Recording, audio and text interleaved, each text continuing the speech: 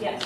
So we try to synthesize the many threads of discussions that occurred during the past 2 days, and set them up on a set of slides. And actually, when we went through this, I think one of the questions we stumbled on early on was the question of what's our ultimate goal. So where would we want to be in 5 years from now?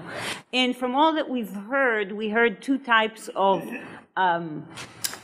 of point of view that I think were laid out in a talk yesterday from the ENCODE PIs that Joe gave, which was the notion of, are we continuing on a courageous path of cataloging, of measuring a lot of components and interactions and entities across ever-increasing numbers? It could be of cell lines and conditions and, cell types and conditions and stimulations and time courses and so on.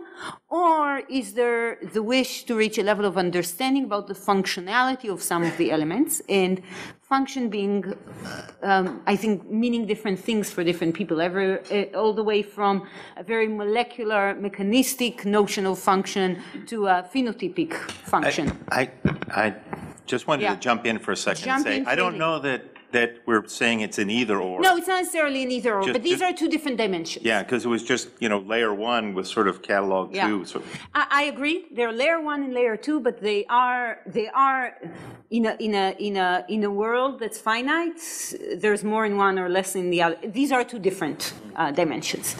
And secondarily to this, there was the specific question of how to relate to disease. So even at this level of goal, I don't think we have a strong definition of what that goal is. Various goals were put forth, but they somehow fit on maybe a two-dimensional one axis on how much have we cataloged, and the other is for any entity that we cataloged, how much do we understand it? And its interaction with the other entities. The other major notion that came up mostly in the kind of evolved during the last couple of days was this notion of generalizability. That, as Ross has put it out, the space of options is huge. And again, one can use analogies that I think are very convenient. If you think of genetic variation in humans, it's ever changing and shifting and expanding, because not only is it a question of the allele frequencies, but people constantly die, and people constantly are born, and new mutations constantly arise.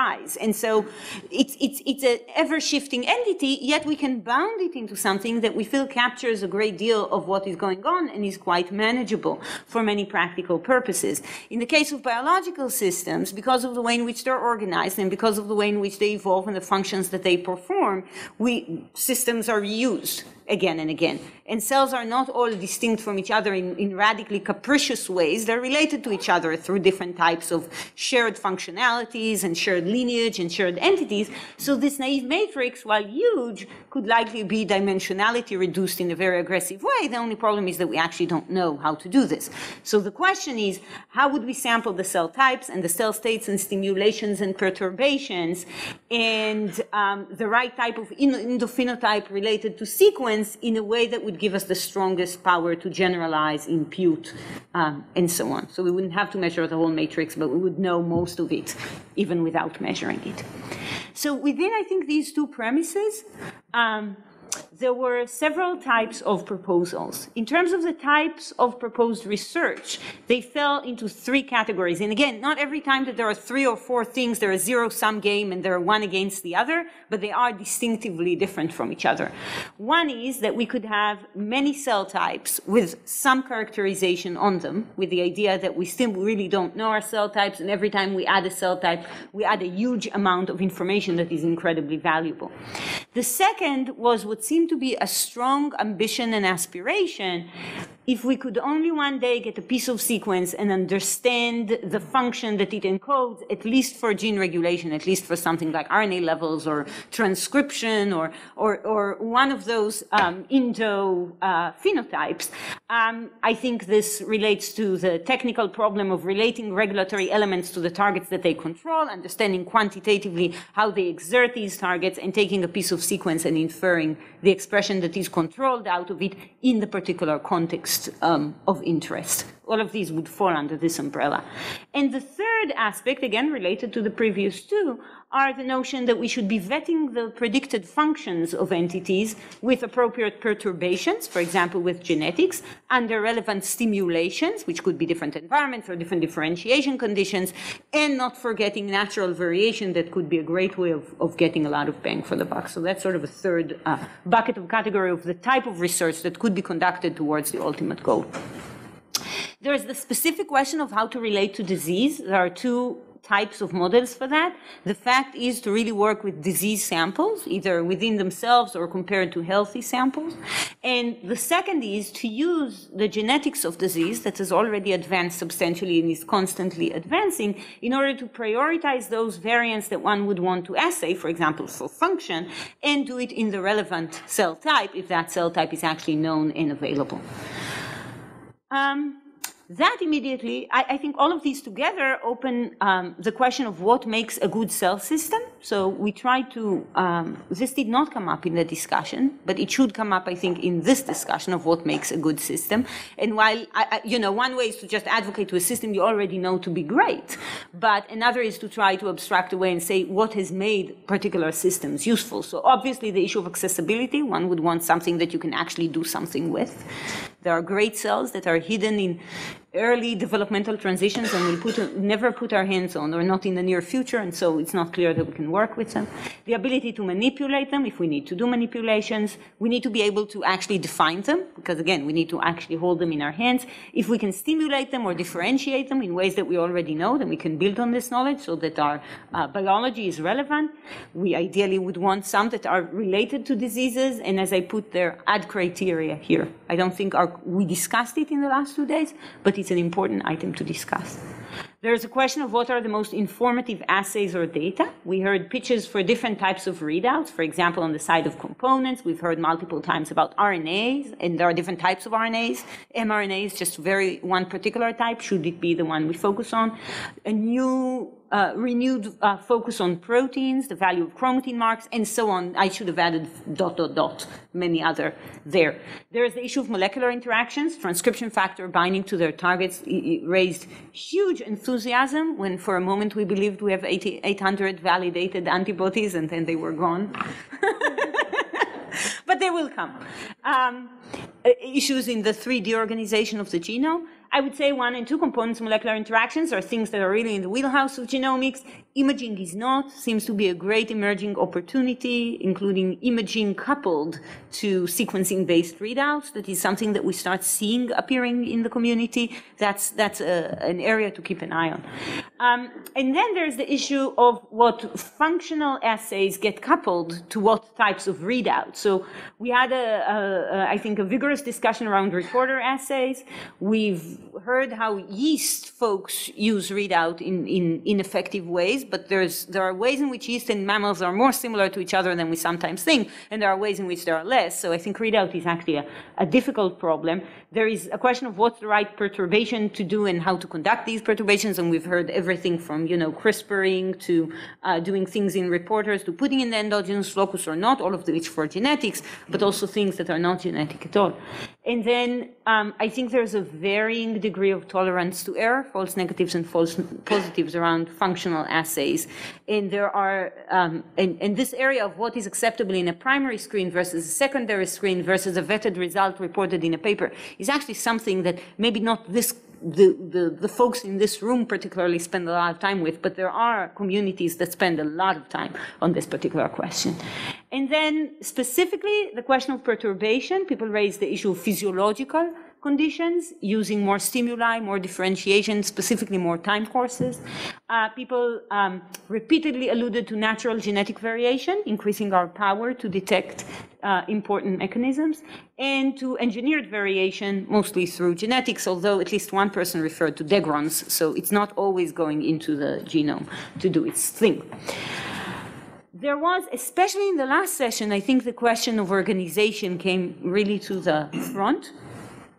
The current ENCODE, from my perspective, actually, that I put in that term, I would say is a flagship project. There is a predefined notion of its contours and what is there and what's the question that is being asked with it and which cell types and which assays and so on. It's a relatively limited community that is at the core of the activity. There is a good sense of concentration around this goal. That's a flagship. And, you know, nice papers come out, great resources, wonderful. I think what really has come up extensively is how one takes this model and maybe leverages it or extends it or combines it with something that is more community open. And one possibility was for the community to provide samples into the pipeline. The more one would go to specialty cell types, the more difficult it would be for a small community to actually maintain all the expertise needed in those systems. So that's a way. It's also a great way of training and educating and building, I think, humongous goodwill in communities that don't really get yet what ENCODE gives to them. And there's the question of community-provided data that has to be vetted. There's a role for the DCC in this context, but there's people are collecting data, and they will only collect data more because, to a large extent, of the effect and success of ENCODE. And then the question of where in this is the role of ENCODE in being the either the developer of new technologies, the scaler of technologies that are clearly ready for scaling but won't be scaled by the people who developed them. And I would, and that includes things, everything from the actual technique to data standards and analytics, and also being, again, in the community-minded sense, not just being open to the biologist community, but also being open to the technologist community and shift into new technologies as they arise within the time span of a project. I don't think that was discussed as much, but it's something that we think should. And within this context, oh, something happened to the font, it's very small. Within this context of the community outreach interaction, I think there are very subtle things that we would have to consider: how to make ENCODE more accessible, how to leverage on the training possibilities, how to make incoming new technologies compatible, how to make yourself compatible with more sample sparing situations. So you can't always specify conditions that would be very comfortable in a cell line or a big piece of tissue if you want to work with a large community of collaborators or contributors. What is the timeline for improvements? Is it a more or less managed activity? I think there are varying opinions about this. What are the key assays that one would have to keep in order to maintain continuity? Do we continue doing every assay that we've ever started with because it becomes a legacy, we can't let go of it, or we switch to new assays? And how do we leverage not just small data sets, but actually large-scale data sets that come from other resources? So I think, yeah, this was it, and floor is open for questions, and I'll bring back the slides that I just made go with. Yeah, so we heard over and over again an imperative for developing new technologies, and that's both methods and analytical technologies, and disseminating those to the community. And I'm not sure if we want to talk about if it's NHGRI's role or shared role for making the data accessible to many different communities. Now, that may be UN's, you got wranglers and brokers that help do that, but I want to make sure that those are recorded as things that we talked about and that need to get done. We probably took them for granted. We agree. Yeah. Yes. So, by the way, that's an outstanding summary. I think it clearly appears to be more than the sum of the parts. So, I'm just going to come back to this last aspect. I mean, in introducing the kinds of, I forget whether it was Mike or Dan, introducing other sort of related projects going out there, perhaps it's subsumed under it beyond how this analytical issue that Ewan and Jeff brought up. There's a question of modeling here that I think should be intrinsic to ENCODE.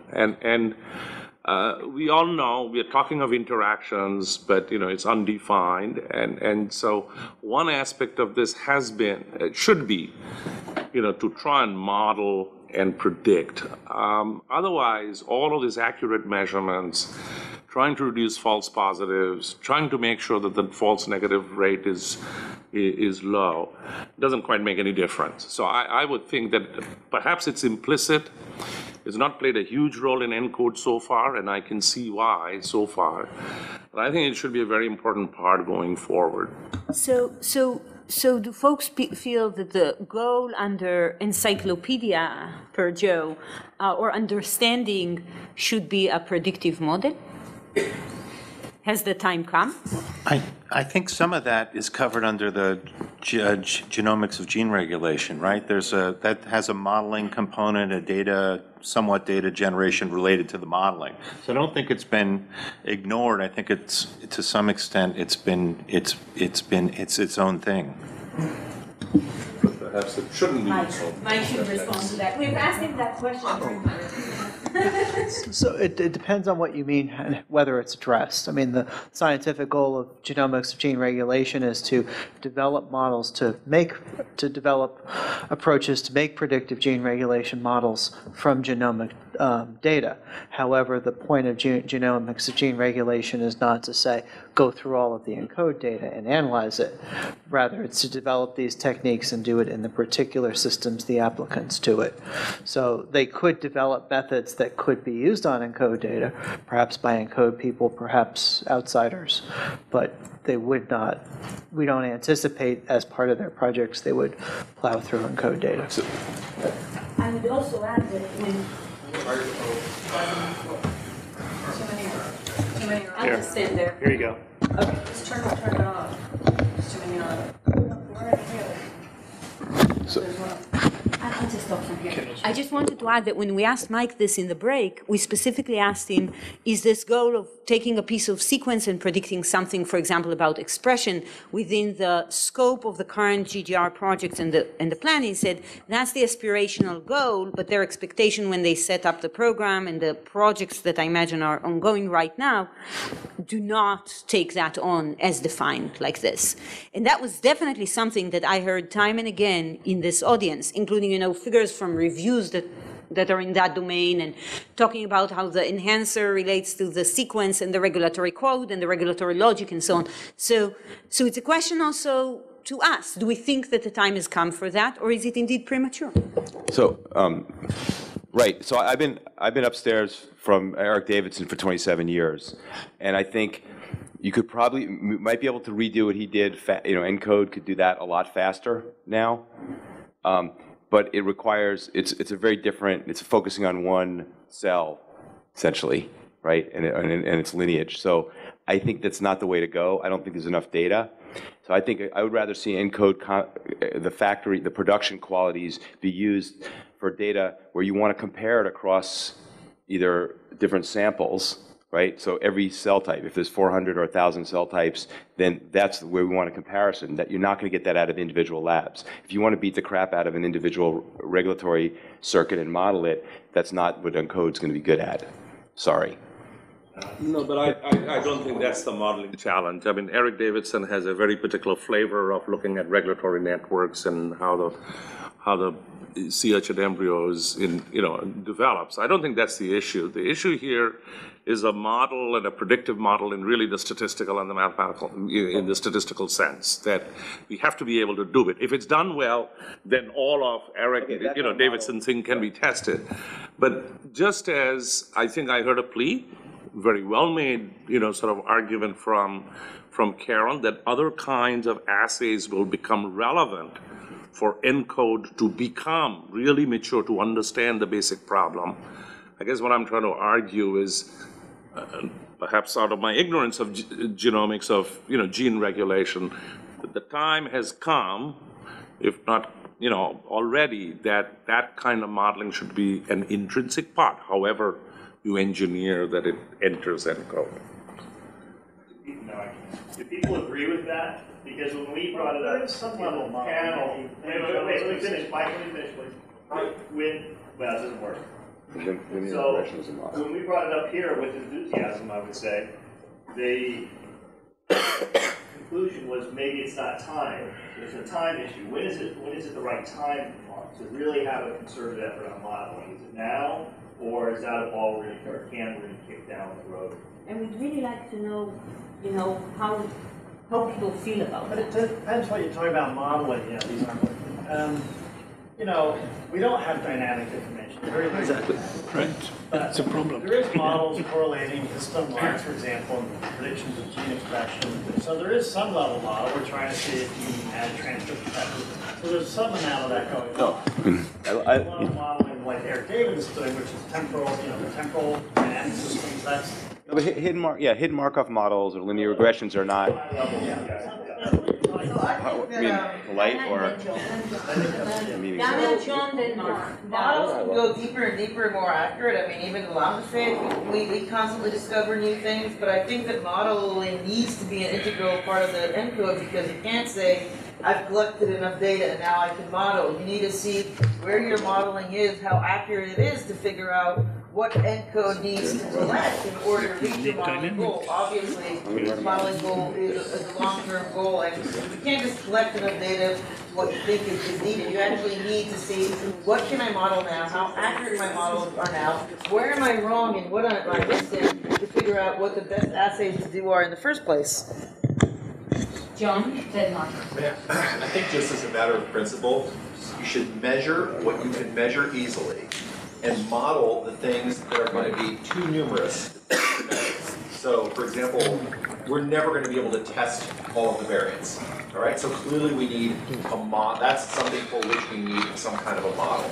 We're never going to test every single one of the millions of regulatory elements because we don't have access to cellular context, but we need a model to learn the rules for how these things are paired up, for example, with their target genes. Never be able to get and we should not spend any time, at least at the consortium level, people in the community can do it, trying to model those things that we can measure easily. Okay? What's the point of modeling where, let's say, all the DNA hypersensitive sites are getting 50% of the answer when you can just do a quick experiment and get the full answer? You know, and so I mean, you can learn some things out of it, but as far as a systematic effort, I think, again, just the emphasis should be to partition the measurement from the modeling applied to those things that, you know, that really need to scale. So I was just going to say that I do think that there's been some degree of statistical modeling already in ENCODE. I think one of the big achievements of, say, the 2012 paper was really seeing the degree to which the histone marks and transcription factors could predict gene expression, and it was really quite impressive, I think, to see that. And I mean, it wasn't at all obvious until you actually saw that data come together and to see those predictions that you would get that accuracy. And I think a lot of the things with collecting very large data sets is it's not, you sometimes get very powerful statistics from them, and sometimes you don't know what you're going to exactly get. And so I do think that there's been some of that, and I don't know if that should be an aim of ENCODE, but I do think that it's useful when you have these very big data sets to see how they interrelate and fit together, and it gives you much better confidence that you actually understand the data set when you can kind of sort of see how it all puts together. I mean, and I also want to point out that one person's model is another person's imputation. I mean, what we're hearing about in relation to, for instance, to the transcriptome imputation from nanostates, I mean, that's another type of modeling. I mean, all these are different types of things. That begs the question, what are we actually modeling first we go to Jim? Yeah, so I mean, just going back to one of the first slides, I mean, I very much hope that this is a encyclopedia, right? That's the goal, and not a catalog, right? And to some extent, that understandable functioning. One of the, just to answer your comment, John, I mean, I see what you're saying, but at the same time, and one of the reasons you model is to show that you can understand something, right? You can dissect it down to a model, which in turn means that you understand the underlying phenomena at some greater level than just describing it, right? No, I appreciate the power.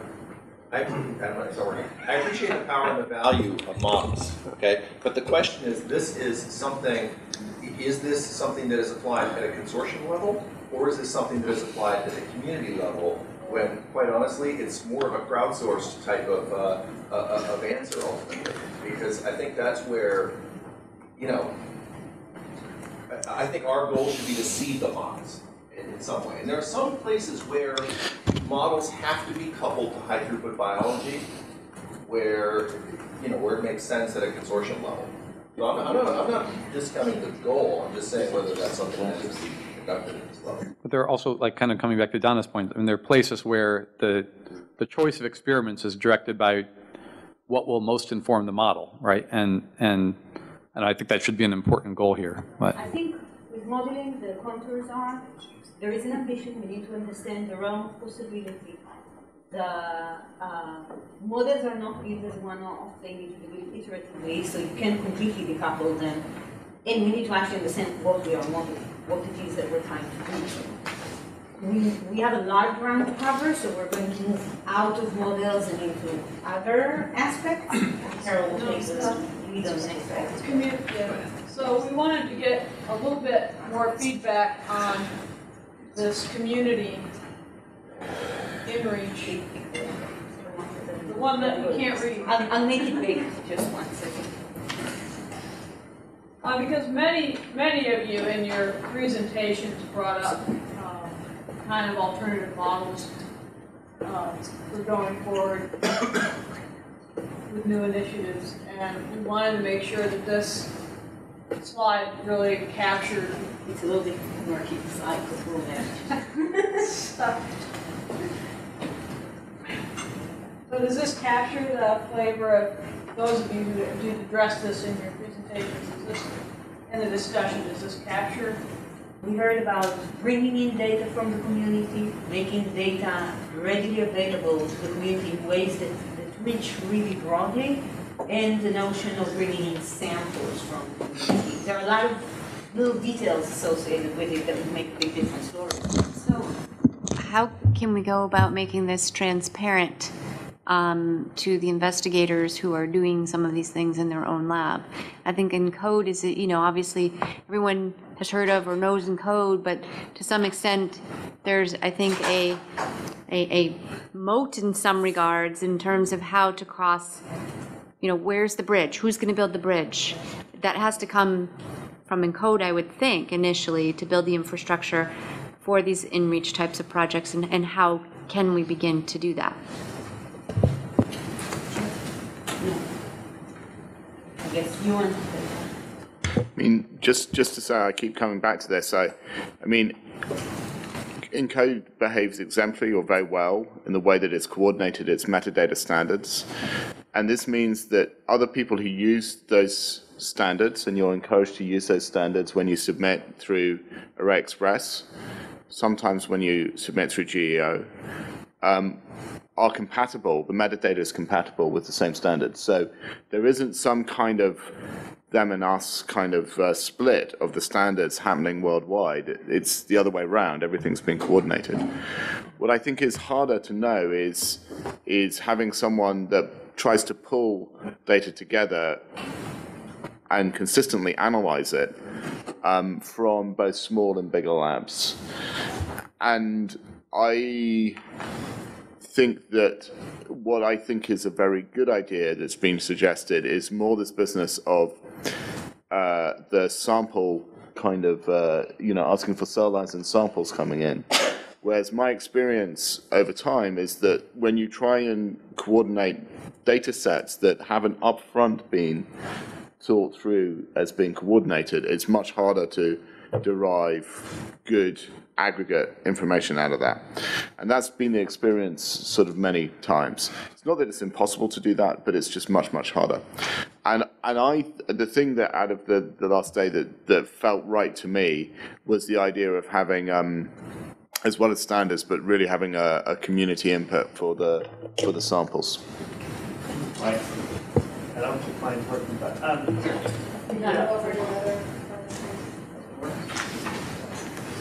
while you're doing that, I'll make one point that it's not just cells. It could be cells, and one anxiety we had would be specialized assays or phenotypes for that community, which could be very difficult for the ENCODE investigators to bring up de novo. And that may be a parameter that needs to be discussed at the time projects are accepted or not.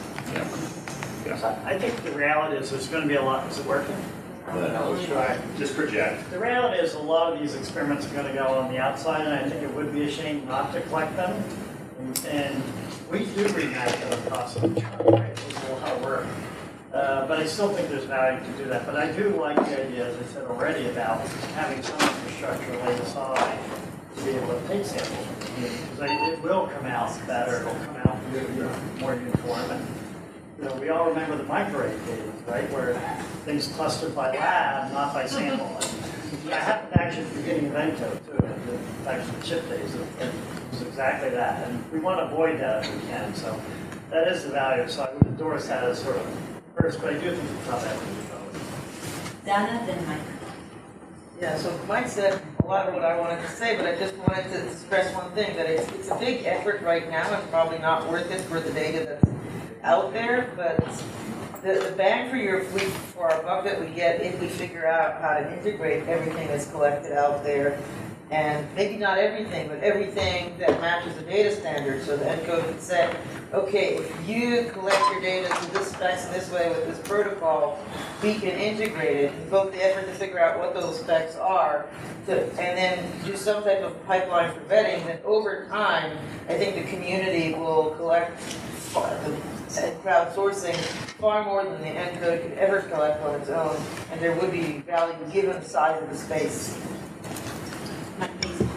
I completely agree. I also want to point out that the integrate is different, right? There's methods that actually are quite robust to differences in signal-to-noise ratios and data patterns, and can handle integrating all these things, whereas for other methods, like, if you're trying to figure out differential bindings, say, you really do need the data to be as carefully controlled as possible. So we have, so it's going to be non-trivial how we put this data in and how we develop these pipelines, and at which point is it being shown to the end user and how.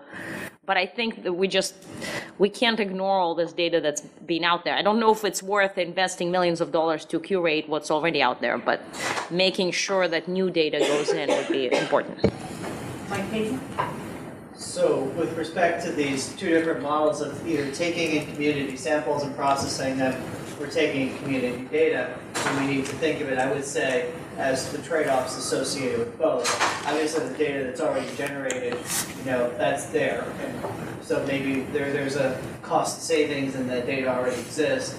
On the other hand, with respect to bringing in data, there are data collection biases, and especially we hear this with RNA, where it seems it's very different one lab to the next, and there's a lot of difficulties integrating them.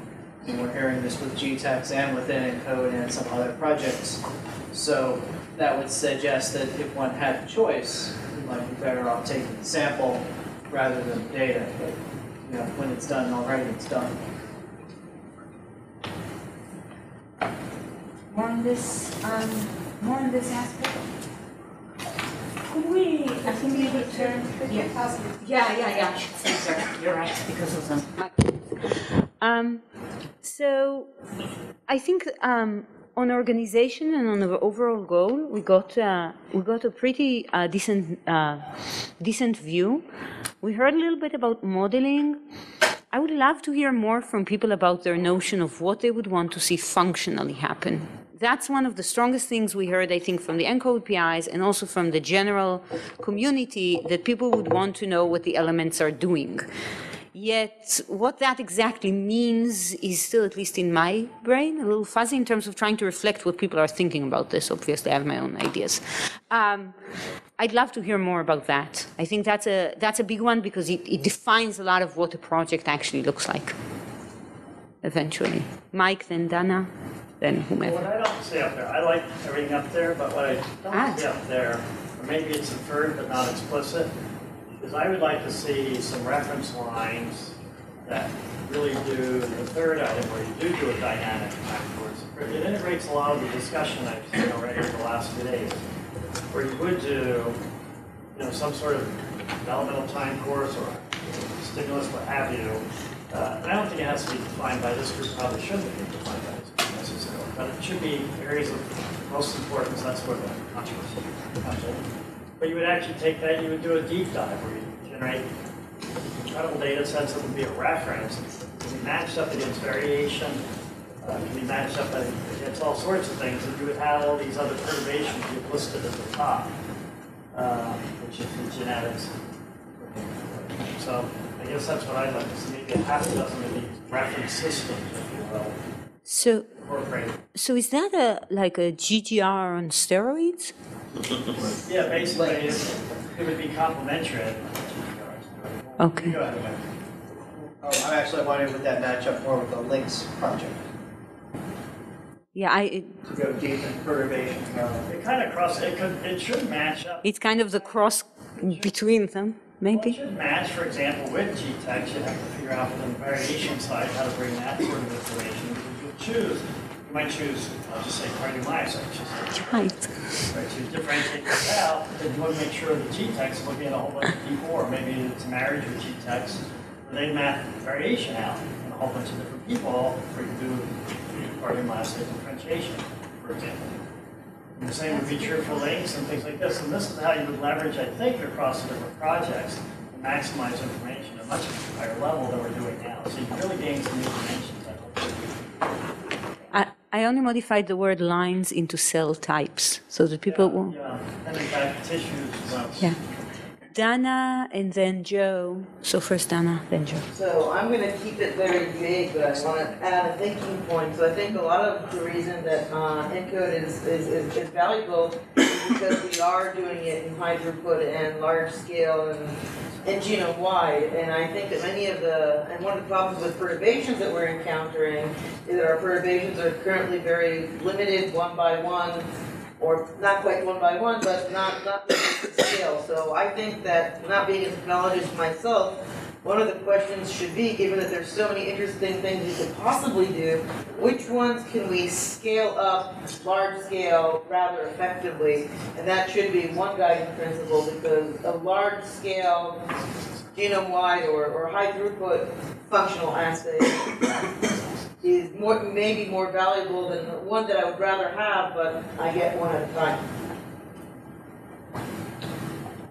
That's the technologists. We had, so Joe and Lori, but somebody else had their.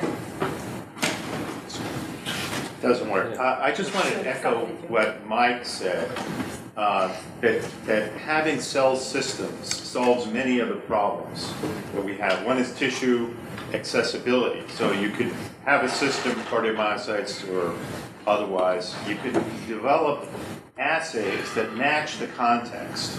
So the challenge is being able to have it, rather than just cancer cell lines, which have been valuable, to have assays that you say come from predictions about whether or not particular enhancers are expressed at a certain time during cardiomyocyte development. You can then capture all the epigenetic information and assay it in the right context with a high throughput assay of your whatever flavor you would like to have.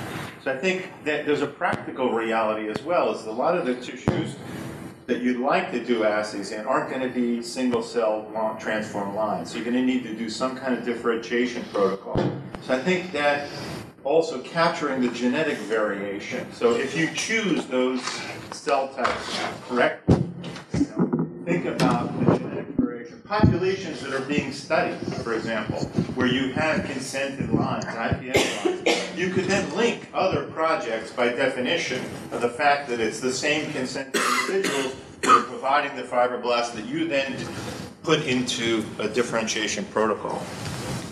So I think the idea of having these cell systems proposed by either in laboratories that are expert in that or collaborators, et cetera, that are directly part of the project would solve a lot of problems and bring a lot of the projects together if the coordination could happen before the project started, which has been a challenge in the past for a lot of the NHGRI funded projects. But now we have an opportunity to bring some of them together through picking cell systems that integrate these kinds of different projects.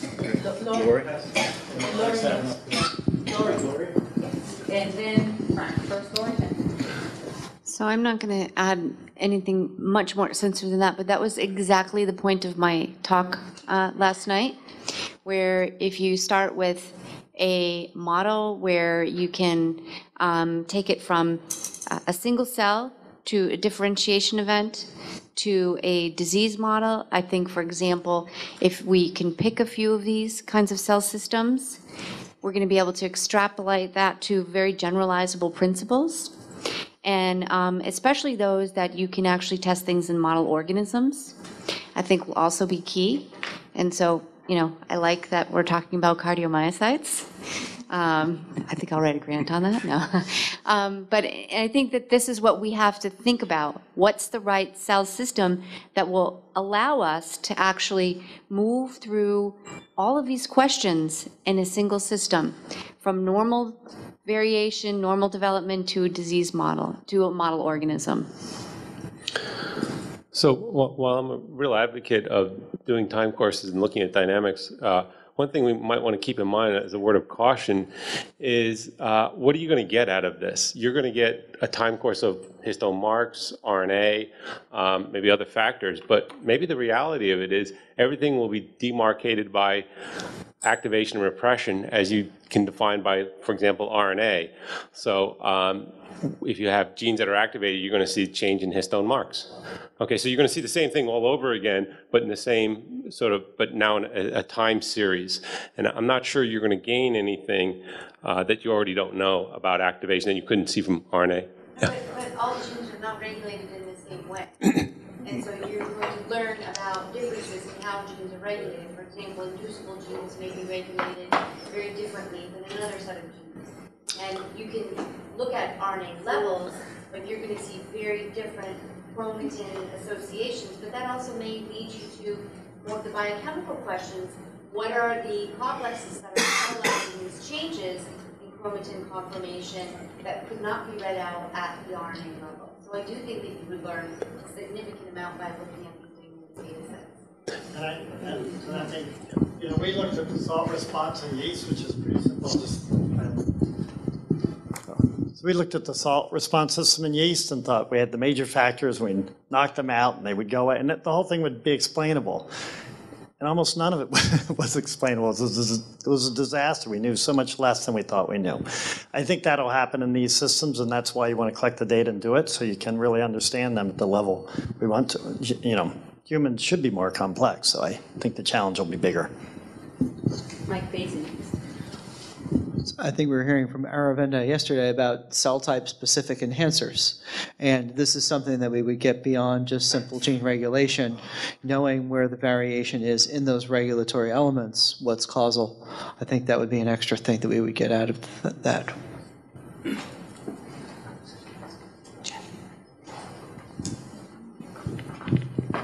So let me pause for a moment and ask, if you looked at Aviv's very nice slides, are there high-level topics that are not represented that should be?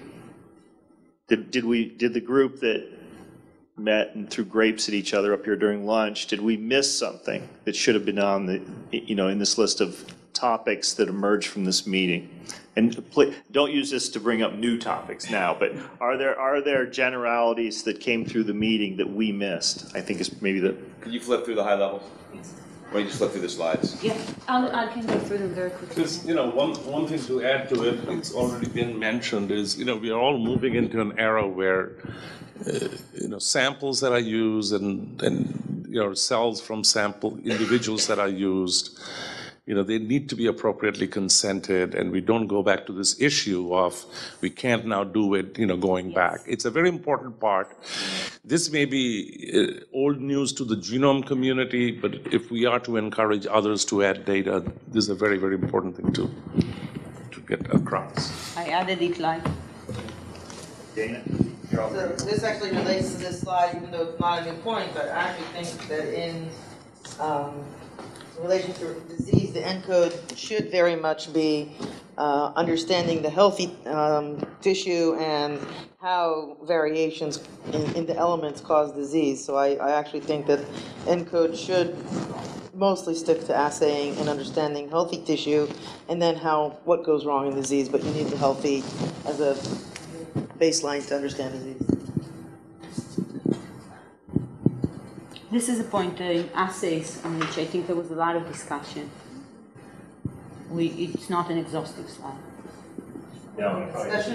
But already the font was very small. So. And I think for our meeting, this doesn't need to be exhaustive. No, I just wanted to point that out.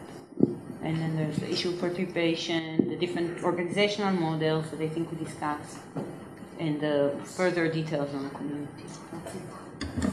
So, Aviv, one thing that we heard a couple of times, I think that leads to this or talks about this organizational strategy is whether or not everything needs to be done by these like large consortia. So this seems to focus a lot on like how the community interfaces with ENCODE. But I guess what I'm wondering is, how does ENCODE interface with ENCODE?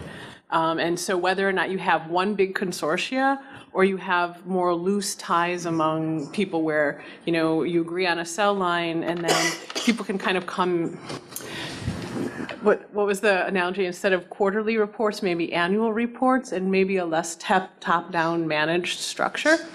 Whether or not there's some room for that, especially in the avenues that were going to be more like technique-driven or, you know, technique development, and to give space for things that we don't know anything about today when we're sitting here to still funnel into the pipeline.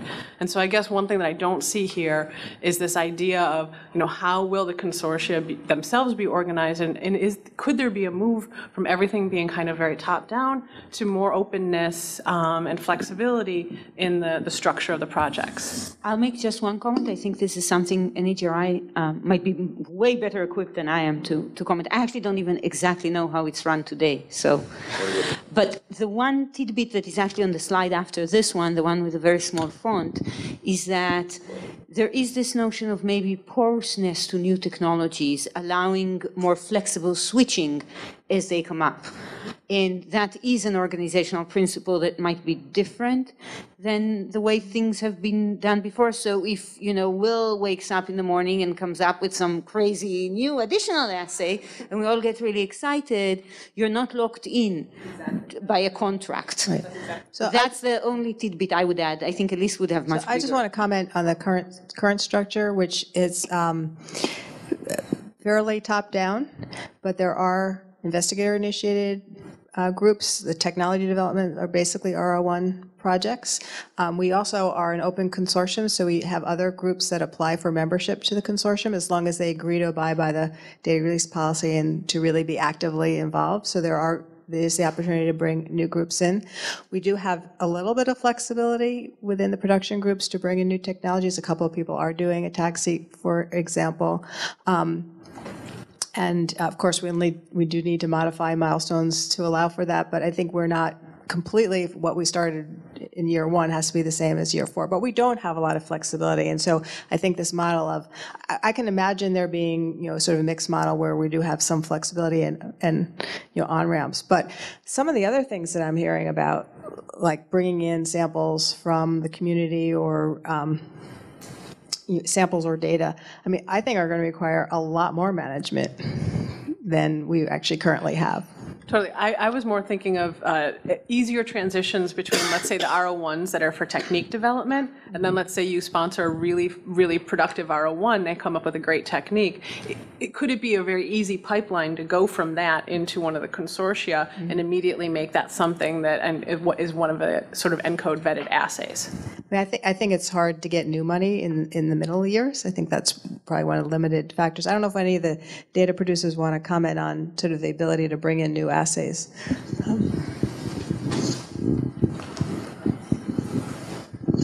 Well, yeah, we feel locked in somewhat, but there is some room. I think, you know, my own expectation, it's interesting, when ENCODE 2 came, we were right at that switching between chips and sequencing, and so we did keep an eye, and that one was a dramatic change. That happened like that. So that was adopted quickly, I would say. Other things maybe not so fast. I assumed we'd all be switching to EXO, chip EXO, quite frankly, and that hasn't happened because it's been tougher. So I think it is getting vetted, and it does happen. It might be a little bit like an oil tanker where it happens kind of slowly, but it does happen. Can John say something about this too? Yeah, I think that the history of the project has been one where there has been continuous development of new assays and absorption and implementation in parallel with the regular production assays, and when it made sense to shift over, I mean, Mike indicated that, the dramatic shift from sort of microarrays to sequencing that happened very quickly. And then, even then, the format of the assays, I mean, we have changed the format of the DNase I assay several times. It's undergoing another change, now, and I think there is continuous implementation of that. And I think, I mean, speaking from the data producer's point of view, I don't think I have ever felt, and I'm sure Mike would say the same way, constrained at all by NHGRI. As long as we are moving forward with our production milestones, that to try to innovate as much as possible. And I think that's part of the picture, because ultimately those have always resulted in reduced costs and higher throughput. But I think that's within the specific goals and the specific general data types. It's not really talking about new technologies or new groups. Well, one example would be GFPET, which we're trying to integrate now, so we do have to justify with some of these, what's that going to do to the other production, which is reasonable.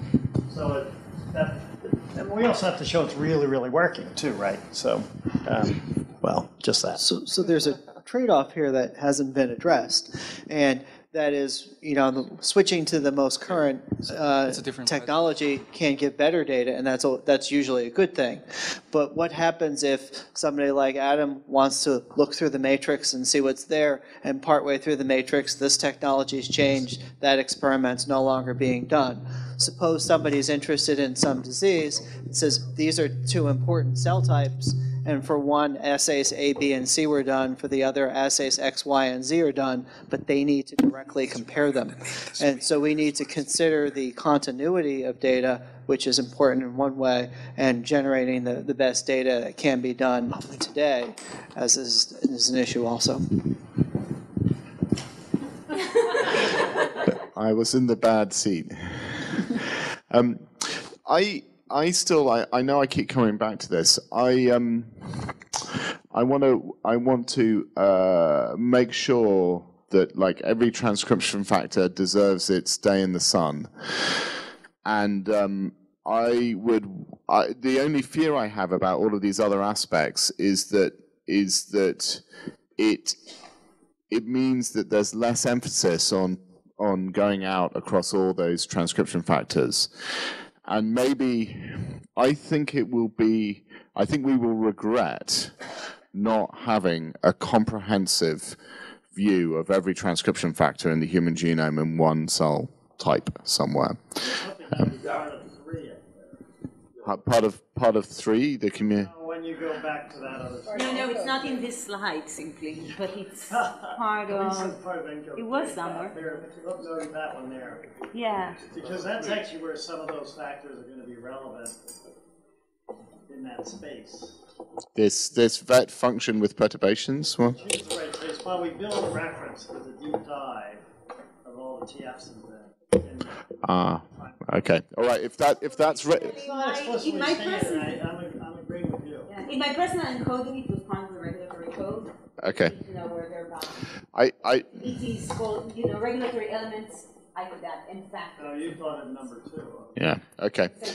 I just feel that there's no way around it. There's some really hard miles to go through. Whether that means, really pushing antibodies, whether that's making new technologies, there's something hard about that task, and I think we will regret not doing it if we don't go through every transcription factor. And also in molecular interaction, it was one of the ones that we have highlighted. Yeah. We heard in time again. What do you mean by going through every time? Just wondering. You're obviously thinking of something more than simply finding out and just doing ChIP-seq. No, that's all I would be extremely happy. ChIP-seq on every transcription factor, and we're 200 in out of 1,600. Yeah. And I would add to that the fact that if you have done it, this particular case, the value would be less in the data than in the research reagent.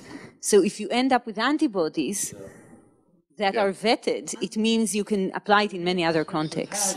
Exactly. So on the other hand, if it's all tagging, then it's a whole different story. how do you standardize that? So antibodies, there's a lot of discussion over standardization of antibodies, right? Who chooses the right antibody? How do you make that choice? Still, I think at the end of the day, if you're going to really try to fundamentally understand or compare transcription factors one to another, I think we have to start talking about antibody-independent types of technologies that can measure binding. I mean, I think that would be great, but I would be up for just, even if one had antibodies with all of its, complexions about epitopes and la la la la la and stuff like that. I mean, they work now for 200. One gets good information out of that. Yeah, I just want to add, I think to solve that problem, for sure, tagging is a strategy, and it's impossible to tag every single cell type, but you can make it in, for example, mice, and then you basically get an infinite number of production of any primary cells. And also for any higher priority genetic manipulation on the test, if you make animal model, you have an in vivo model, also you can cross them. It's different from the cells. You can really study the combinatorial effect. So we talk a lot about, choose different system, but I don't think there's any conclusion of how much efforts was put in real model, one model, and what's going on with this mouse ENCODE. Yeah. Just want John. Just want to mention on the. No. Wait. Can we have? Oh, yeah. So I just wanted to comment on the what kind of information you're thinking of getting out of the transcription factor binding site list. So if you do it in a particular cell type, you'll get a particular series of binding sites. And then if you perturb the cell, you'll get a slightly different set of binding sites. And then the same transcription factor in a different cell type will bind to something else. So the question is, what is the goal of that initial cataloging? Are you trying to find what the motifs that the transcription factor binds to are, or what exactly are you trying to get out of it? I mean, I can respond to that. Yeah, so I think finding those motifs and that initial thing, there are obviously all the flaws that you mentioned, but just as we found it incredibly useful to know all the binding sites of the current 200 transcription factors, wouldn't it? I mean, it's kind of one of those things. Kind of obviously, if we would not refuse getting all 1,600 in equal detail, and I'm sure there'll be bits of biology that drop out. But it wouldn't be the full answer. I mean, let me just stress. I mean, it's not like having that somehow magically allows you to understand every cell type or what have you. That it's a long way off. It's just a very important component. And interestingly enough, it's a countable component that we know whether we've got to the end of that list or not for some definition of the list. But that's fine. Yeah. All the way down. Yeah. Yeah, I just want to comment. It seems like this particular goal is something where there are a couple of other groups in the community that are cranking on this, like Tim Hughes and UC Type. I mean, they're just tagging factors, chipping them, getting the motifs, and they are doing them in the hundreds, right, for the zinc fingers. Yeah, okay. But what I'm getting at is that there's a limited number of players here. It's totally synergistic with ENCODE. We already know who they are. It seems like this is the kind of thing to bring everybody together and just, do it. Yeah. Just to re-emphasize the need for the TFs and them providing more than just motif information, because we have, yes, TF binding profiles, but we also have chromatin loops, we also have expression, we can make inferences as to what are the functions of some of these TFs.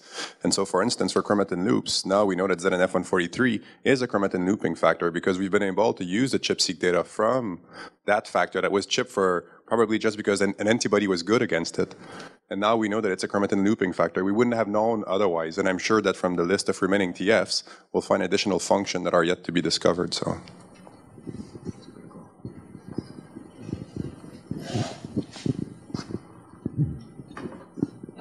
You seem no, we have to do the mics. I got it. You're right. Jeff is very fast. So I guess, what about model organisms in general? Like where do mod ENCODE and mouse ENCODE kind of fit into people's thinking about the future of this? So was that on the slides? If it was, I missed it. But Again, I think NHGRI carry the brunt of the answer on this, on where do mod ENCODE and the other model organism ENCODE sit in this. But I would say that I think there is a component of model organism that is really that model organism's ENCODE, and there's a component of model organism which is use the model organism as a piece of this ENCODE. And I think that's quite different. So when Lori goes into a fish and looks at a heart phenotype, if that's what you do, actually, yes, you do. Or when you engineer the right mouse model to get the right cell type out of it for John to look at some T cell phenotype, or for Angela to look at exhaustive T cell, that's a different type of application. That's driven by the human side, not by the model organism side. Not to say that the model ENCODE is not important, but I don't think it's exactly the same thing. Mike, or say something about Elise? So I guess it depends on what we mean by mod ENCODE and mouse ENCODE, right? So I would say I think we're still committed to the mouse and learning as much as we can about the genome. Whether it kind of depends on what the next phase is going to look like in terms of continued data generation. But I do think that it's unlikely for us to bring in new model organisms and do a whole new complete cataloging of those. But I think it does make sense to bring them in when the biology dictates. Even as from a point of view of data generation, mouse is still part of this. Well, currently it is. That's what we want to hear from the community about that. Including this discussion. Right? Yes, absolutely. So, folks, mouse. Write down mouse. What'd you say, Jeff? Oh. We have a certified mouse person. No, I think this is very exciting, and I think there are a lot, probably not in the immediate future, but there's so many such well-characterized knockout mice, for example, all on a uniform genetic background, and it was alluded to just a few minutes ago. So you can take these at any developmental stage. You can cross them to anything you want if you happen to want to, but I could think of zillion experiments to do using this data, using data that was generated from these animals. So you can look at animals and you know, because of the characterization with the phenotyping consortium that's going on, you're going to say, even though it's not a major phenotype, you know the kidney's affected. You know the heart is affected, and so on. So it provides guidance on what cell type data that you would use from the human to design your experiments in the mouse. And in addition to this, and people, I'm not a computational person, but collaborators certainly use the data that's available in ENCODE as it is to direct interpretation of mouse experiments. For example, we have a Huntington's project and looking at very early changes in gene expression in mouse models for with repeat expansion in Huntington's. And you get changes well before there are any changes in disease. But when you look and compare with the differentially expressed genes in humans, there's considerable overlap. And with the transcription regulatory networks, it's the same sets, or an overlapping set rather, of transcription factors.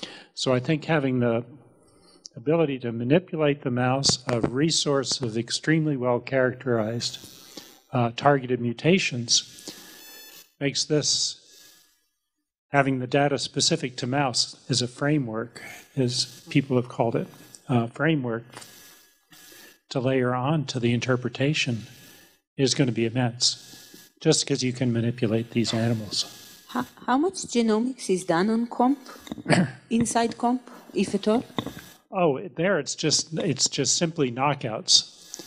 So people don't do, say, any genomic sampling out, so that's no, and it's the same. It's the same question: is what tissue, for example, you would love to have differential expression, but what tissue, what cells? It would magnify into the millions and millions of. So can I just? Oh, the phenotyping is histological, developmental. You know when lethality would be. You have behavioral phenotyping. You have metabolomics, not really metabolomics, but blood chemistry. So it's a basic profile.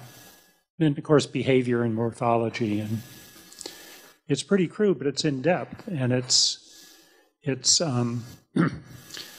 for as complicated as a mouse is and as complicated as animal husbandry is, it's very well standardized. There is some laxity.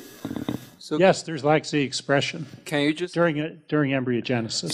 So for example, can I just add? Sorry, can I just add that right now with the CRISPR, it's much more cheaper. You can easily make a tagged mouse with a few $1,000s, maybe $2,000, and then you can also there literally one lab make hundreds of lines of long non-coding RNA deletion mice in half a year. Yes, and this is definitely something on a scale of doable. And that's going to far outpace the characterization, which is much harder. Right, exactly. The phenotyping is all in place, and now compa are also switching to CRISPR to do the leftover. Yeah.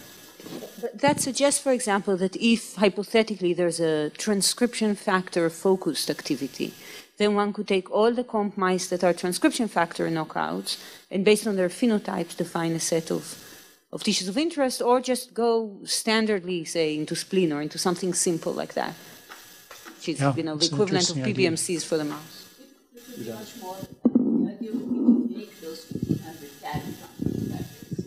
That would be extra, but I'm saying the comp piece that just knocks them out exists without any extra work. No new lines have been phenotyped.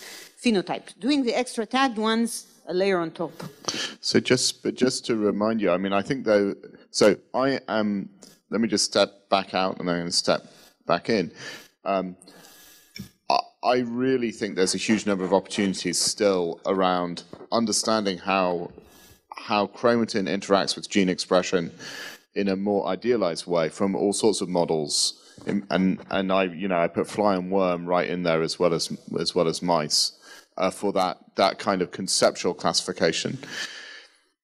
Just to remind you of the work both of Mouse ENCODE that was published and of Duncan Odom and Paul Fliczek, is that when you chip the same transcription factor in multiple mammalian species, you see a very, very high amount of movement of the chip-seq peaks between mammals, and that's quite separate to protein-coding genes. So whatever one would be when you're building that a kind of catalog in mouse, you've really got to be cognizant of the fact that it's not going to be a simple one-to-one mapping of those sites. So I think, on the other hand, the ability to tag an organism, have every tissue possible come from that, and it's a mammal, and although that diversity is there, it's very clear that a lot of the cellular programs are very, very homologous, comparable between human and mouse, does give you, and you could use that divergence to your advantage. All I'm saying here is that I think there's quite a lot of pros and cons on both sides for this, and I think it's going to be one of those annoying things where neither extreme is correct. I would add that at the level of the individual site, the instance, there's not going to be great conservation. But in the level of the physiological function of a factor in a response, that seems to be much more conserved. They partly switch their targets, they definitely switch the places in the genome where they control their targets. So there's stuff you can get out of it that would be very valuable and stuff that a lot less. And one would have to tweak in the right way. But it's a good thought experiment to go through in terms of where would the interface lie.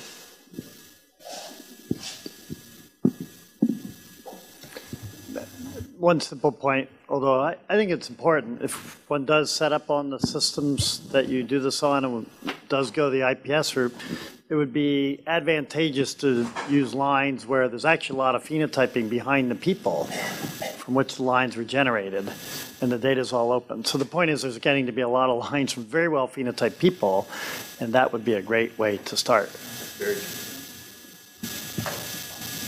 Other comments? They're openly consented too, so.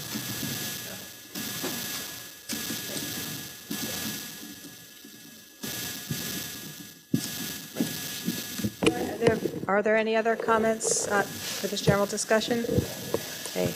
I think we're going to move into a higher level, yet another higher level of this discussion. And Before you hear from NHGRI, we've asked, I guess, 4 council members here if they want to make any comments about their thoughts in terms of priorities within what we've heard today and within NHGRI. And I'm going to call on Eric Boerwinkle first, who I think has to leave soon. Sure.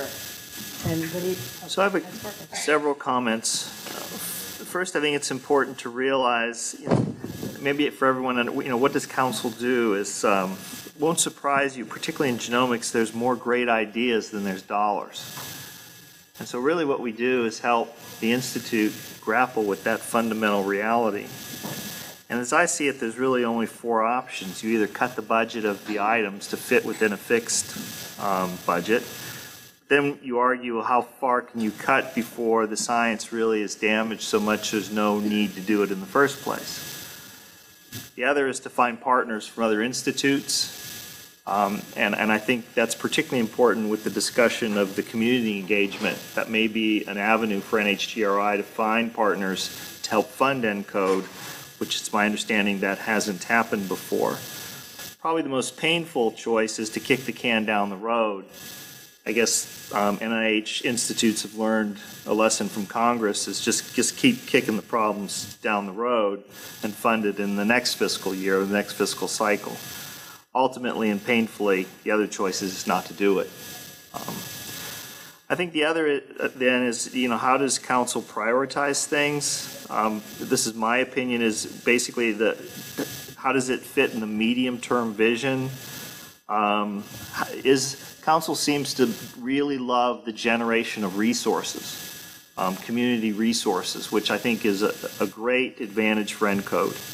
And again, if there's partners and there's cost sharing, that's another obvious advantage. I think the most important thing I see for the Institute to grapple with, along, I hope, with the investigators and others in the community, is to fill out Aviv's first slide. What is the clear vision, mission, goal of the next cycle of ENCODE? In 10 seconds, what is it? And if it takes longer than 10 or 15 seconds, you probably haven't honed it yet. If you've got to give a half an hour speech to convince the audience, it's not going to work. I think an added challenge that I realize in helping pull together this meeting is we need to clearly answer the question, what is unique? What's the unique opportunity for ENCODE going forward that's not already being covered in GTEx and links and GGR, et cetera? And once again, that's be very clear. What is new and what's different for ENCODE? And then I think, but on the other hand, you don't want to make it so different that there are no synergies. So I think the group, again, with community engagement, we need to identify a path by which ENCODE clearly has its own clear mission, but yet there are synergies with either other institutes or synergies with similar projects. I can't emphasize enough, in my opinion, this is totally my opinion, having this clear sort of resource generation goal and the idea that the next phase of ENCODE will have a lot more community engagement, I think will resonate quite positively. So that's my sort of 2 cents about, as a council member, what I would be looking for and trying to predict the discussion around the table. I have to say, predicting council's discussions are probably a lot like predicting enhancer activity. But yeah, I'll echo what Eric said, and I'll also say that one of the things that's especially emerged, I think, from this discussion is how the vision that we've talked about, the projects that we talked about, how that resonates relative to NHGRI's traditional role and mission in genome biology. I mean, a lot of the things that were talked about here are these concepts of endophenotypes with protein levels and proteomics and shotgun proteomics. That is really sort of traditionally outside of the kinds of work that NHGRI has done in the past. And I think that this is probably going to be one of the discussions that we always have at council, the 2 times I've been there, about how these projects sort of fit in, how NHGRI is uniquely positioned to contribute to the community. And I think that's in one way why resource projects fare very well in NHGRI, because for the cost, the impact is quite high and has been quite high. But once you start rolling out from these data generation into trying to use them to understand biology, now you've got these gray areas where new technologies that aren't necessarily genomics technologies and questions that may be more disease focused than NHGRI traditionally has focused on sort of come to the foreground. And I think that's going to be a balance that we're going to have to discuss going forward. So, and Joe, I don't. I don't have a huge amount to add to this discussion. I think the points that were raised by Eric were cogent and right on the mark. You know, I think that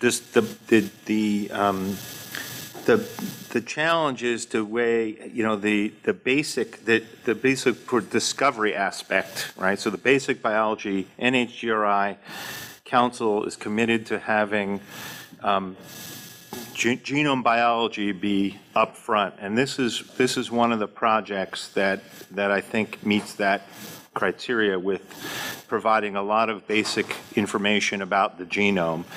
And if other aspects can be linked to the sort of downstream medical applications by the nature of in the next phase of having, you know, for example, what Mike mentioned or others, samples that can bridge that gap just by their very nature of the genetic variation that exists, I think you can even merge the council on this issue. So I think that would be a way of combining both the basic and the more medical aspects of the project. So I think that's an area that is I think that area would be terrific for the next phase. Yeah, so I'm not even sure where to start here. So I echo, I think all the other council members made good, really on-target comments. So, I mean, it's clear this has been an extremely successful project, right? And some of the virtues that I think have come up over and over are things like the high quality of the data, the ability to access it unfetteredly, and the fact that it fits so neatly into NHGRI's mission is in part because it's not disease focused, and the fact that it doesn't overlap with many of these other things that are going on that are related, this notion of kind of staying disease agnostic. And kind of thinking, you know, if this is going to be, this is now the 4th phase, right? And I think it just strikes me that it really, it needs to evolve in some significant way beyond what it is now. And you know, I think there are a lot of great ideas came up for directions that might take. My personal bias is towards rather than the focus being on expanding the matrix beyond where it is. I'm not saying that it shouldn't be part of the activity. It should be a deeper focus on understanding the matrix that we have, right? And it's, you know, you can argue about whether that properly falls within the ENCODE consortium or it should take some other form, but we're clearly at the point where we have these massive amounts of data on a lot of cell types. We can, you know, now in the coming year, we'll be able to do genetic manipulations that were, you know, hard to imagine even a year and a half ago. And it seems like it's a great opportunity to take advantage of this moment to try and really work towards mechanistic understanding of the data that we do have. That's at least my view. And I don't know what is the best forum for that, but I think that should be squarely under NHGRI's mission.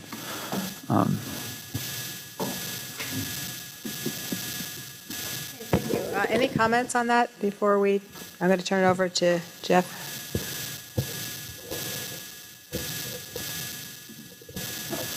Yeah, I think one question, if we do move into the disease realm, doing 1, is that useful? Or doing 6, is that more useful? Doing 20? I mean, obviously not going to do 20, but I mean, what's the value of doing a little bit versus, and are we going to learn anything from that?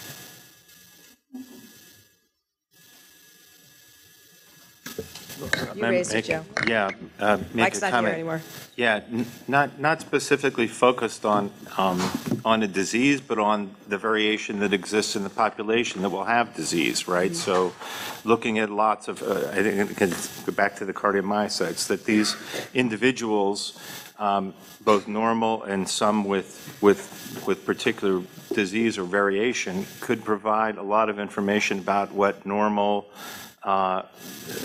cardiomyocyte gene expression looks like, as well as provide candidates for disease. So I think if you pick the system right, that is based on a lot of the biology that's out there for studying disease models, it fits hand in hand with the cell systems that are the best enabled or developed, because those folks have spent a lot of time developing the cell system to study particular biology, usually which is coupled to some disease phenotype. So it's not studying the disease per se, but studying the development of the cell type in the context of variation, some of which is disease.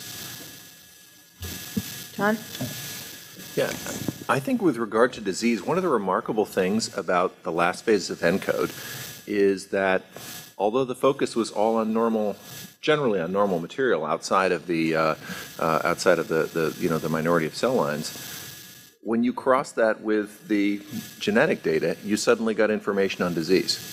And so it doesn't mean that we're not working on disease. And so I would say, regardless of what's done in the area of disease samples, because this is a huge, can of worms, but ENCODE certainly could do something to much more greatly enable the study of specific disease systems. For example, you take the heart. It would be fantastic to have, the different types of atrial cells and things like that, in there. In other words, we know what what a lot of the different cells and tissues are that become diseased.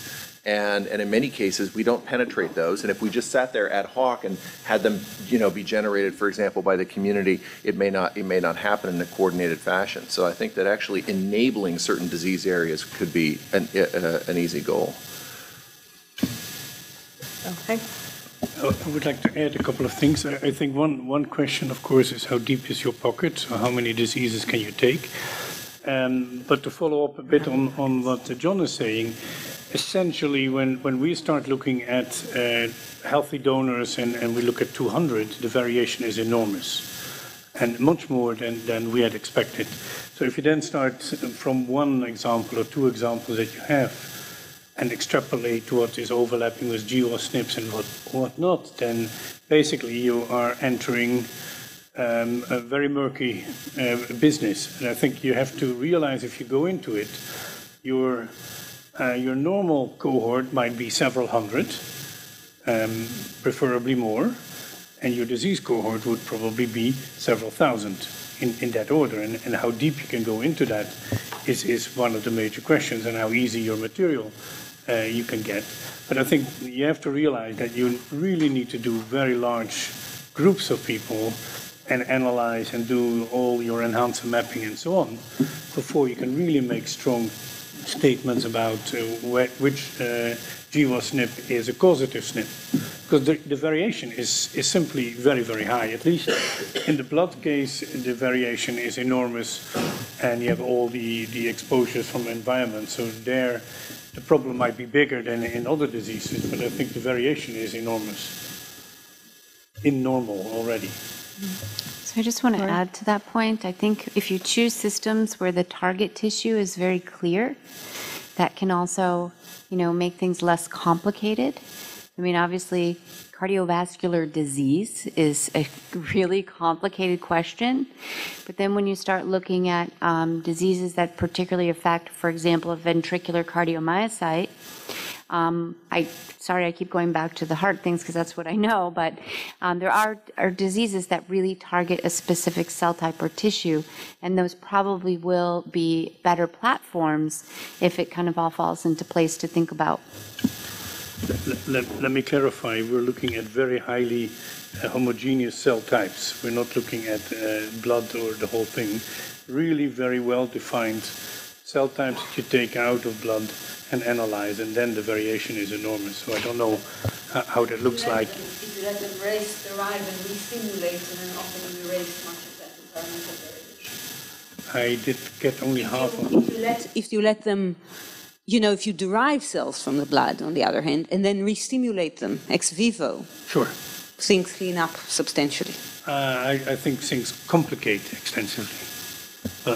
I don't know. People have done effective genetic associations in this way, for example. But I think we're also talking about, if you're looking at variation, sure, there's millions of variants across the genome. But if you also take a focused approach, for example, I think there have been so many studies from many people in this room that really clearly shows that many variants associated with complex diseases or traits are actually enriched in some of these functional elements. So if we already reduce our search space, obviously we're not going to find everything, but it's a way to actually start to make some traction that when we learn from those studies that could be generalizable or extrapolated to, the larger genome. I'm just wondering, based on this discussion, if you're going to study a bunch of different cardiac cells, given this discussion, do they all have to be from one person in order to be able to compare?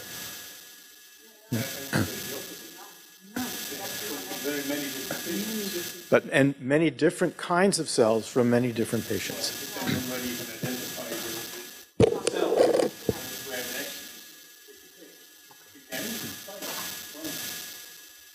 That's one of the values of having That's one of the values of having some characterization of cell types, because cell types give you where things are expressed, and if you have genes genetically associated, it does give you a clue into cell of origin or cells of origin. Often it won't be just one.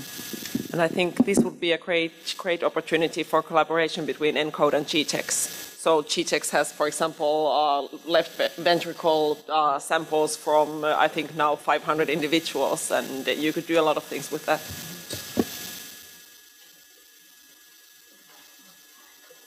Okay, thank you. I think we're going to turn it over to Jeff, and a few of us will help wrap things up.